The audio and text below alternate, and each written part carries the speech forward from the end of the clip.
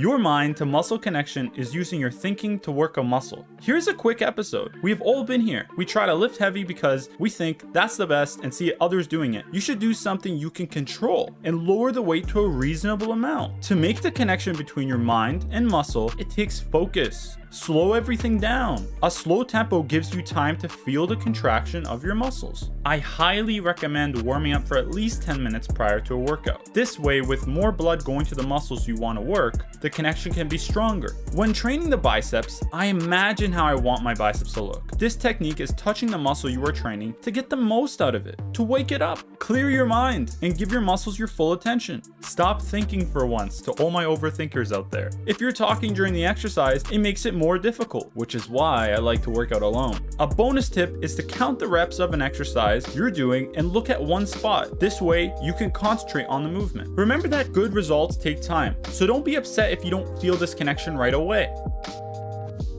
Some people close their eyes when doing an exercise. Chest flies are a great example of doing an exercise with your mind. You're flexing your chest while bringing your hands together like a clap or a hug.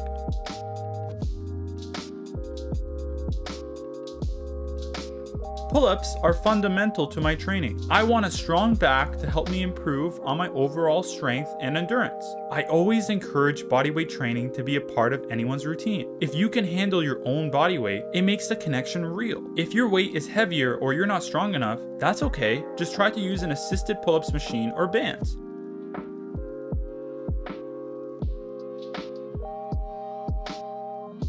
Stability is a big part in building this connection. For some exercises, being imbalanced is part of it. However, for this, I want to show you that with my 2 feet under me, my core braced, and squeezing my glutes as I come up, this is the way that I have that connection on my leg day. Learn what you need to improve at, but also what you're good at. Use your strengths to help your weaknesses. That's what we should do. Reverse lat pull downs, I'm emphasizing the significance of using my mind to muscle connection. See how I'm not throwing equipment around? Essentially, you want to digest the exercise.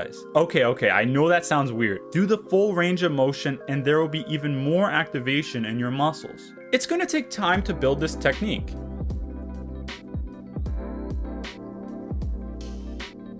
Even flexing your muscles in posing is connecting your mind to your muscles. Thank you for watching. Please subscribe, like, and comment.